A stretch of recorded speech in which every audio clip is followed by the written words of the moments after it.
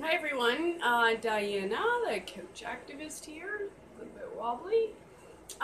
So recently I've been talking a little bit about the cannabis oil that the producers make. It's limited to 3% THC no matter what, so it ranges for 1 gram a day.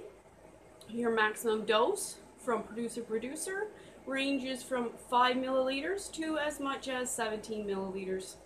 I have no idea what any of that even means. It's ridiculous. It's capitalism, and it's in some instances it's just stressing people out even more. So I'm not going to concentrate on the problem. I'm concentrating on the solution. So get this: you can make your own medicine. You take this and you add this, and then you put it inside of this for 3 hours, 4, 5, 6, whatever. And then you strain it all through this when it's cooled down. Bam! You have just made what they've convinced us all you need to buy. If you know how to make chili in a crock pot, you can make your own oil. Okay?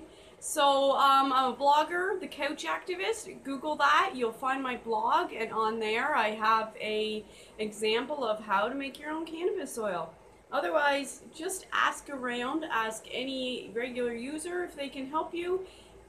Google is your friend. There are lots of recipes online. Don't pay too much for something that you really don't know if it's what's in there is in there. If they can arbitrarily change it from 5 grams to 10 grams in one 40 ml bottle, then they're not telling the truth. Anyways, make your own oil. Share this video to somebody who is on the cannabis oil and is spending way too much money.